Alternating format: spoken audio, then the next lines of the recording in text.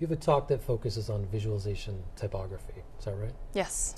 What's the overall state of typography and visualization? Is it in a good place? I think it's something that's often overlooked. A lot of people design visualizations, especially visualizations that are made to be generated programmatically with a best case scenario. And sometimes text comes in that's a little bit longer than you're expecting, or you have a few more categories than you're expecting, or it's being viewed on a mobile device where you don't have enough screen real estate. And you kind of want to ignore those overlapping labels or the labels that don't quite fit. So I think it's a challenging thing and something that we also need to work on. What's your process for incorporating typography into a visualization? Is it something you think through at the very beginning, or is it something you add on later? When should it be added? Well, especially if you're creating it programmatically and you don't have the luxury of handcrafting every visualization that you produce, it's something that you really do need to think through from the beginning.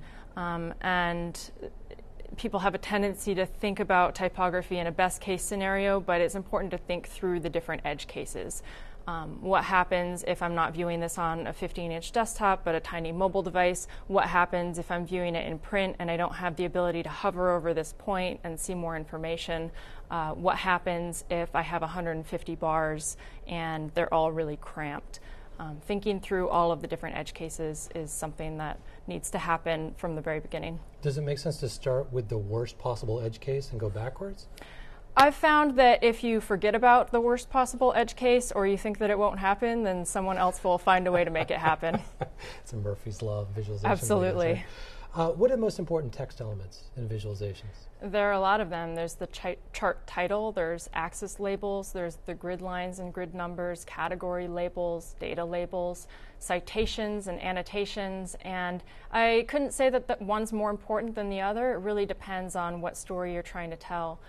Sometimes the annotation is the most important one on the visualization. Are there particular ones that people always seem to forget? No, I think there's a lot that people tend to forget, or it just doesn't happen to fit in their particular aesthetic, and so they get left out. So the design doesn't work with it. Yeah. So years ago, when I would talk to people about visualizations at Strata, it was always very top level, but here we are talking about specific improvements. Do you see that as a sign that this area is maturing? I don't know if the area is maturing specifically, but I'd say that there's a lot more interest in it in recent years, and a lot of people have taken it upon themselves to go out and learn about it in their free time, because we are becoming more of a data-driven society. We've seen Strata grow phenomenally over the past few years, and it's becoming more important for businesses to use data in their day-to-day lives. But most of the people that I know who work with data visualization in a professional capacity did not learn about it in university. There were no courses in data visualization years ago.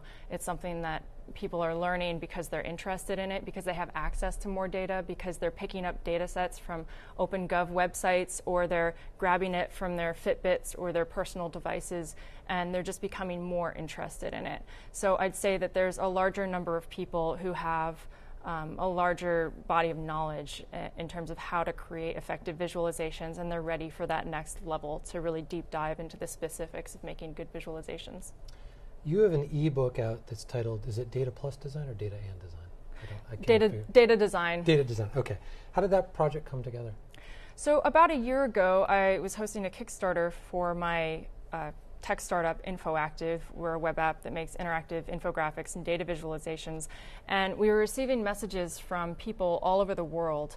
And one of the messages that I received was from a statistical programmer in Chicago named Diana, and she said, "Hey Trina, Stats Dork here from Chicago. I'm wondering, are you planning to provide any sort of tutorials or resources for people who may not be quite as experienced in the data collection or analysis process?" And I said, "Diana, that's a fantastic idea. We're about 2 people right now. What do you think we can feasibly do?" And so we started talking, and we realized that there was a need for a data resource that spanned beyond the scope of our startup, something that could be platform agnostic, something that people could contribute to and work on together. And so we put a call out for contributors, and we had more than 100 applications from all over the world. And so over the past 8 months, we wrote a 300-page open source, completely free ebook called Data Design. with the goal of explaining the important data concepts in really simple, friendly language, something that's approachable for someone who may be, say, a graphic designer and they don't have a lot of training in math or statistics, and they might even be a little bit nervous about digging into a statistics textbook that was never edited for someone like them. So we've been working on this for the past 8 months, and we released the first version at the end of August, and now it's being translated into multiple languages, and it's continuing to expand. So it's been a really great project to work on. It's on GitHub, too? It's on GitHub, yep. It's open source. Excellent. Last question for you, and this is a little bit adjacent to what we've been discussing, but I'm interested in your take on this idea that everyone should learn to code.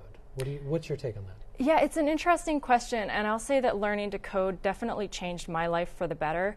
There was a point where I felt like I was being very held back in terms of where I wanted to go personally and professionally by my inability to code in the way that I wanted to. So I actually took some time off. I stopped everything in life for 4 months, and I took 4 months to join an apprenticeship program in software craftsmanship, and I went in and I asked questions every day for 40 hours a week for 4 months, and learned Ruby on Rails. And that was incredibly helpful for me. And these days, I don't spend a lot of time writing code, but it's incredibly helpful for me to be able to communicate with our engineers and communicate with other people in the industry who are working on interesting projects, and not being shy to jump into code myself when I know that something can be done in another way and I want to experiment. That's been really helpful. That said, it's a tremendous amount of work to become good at programming.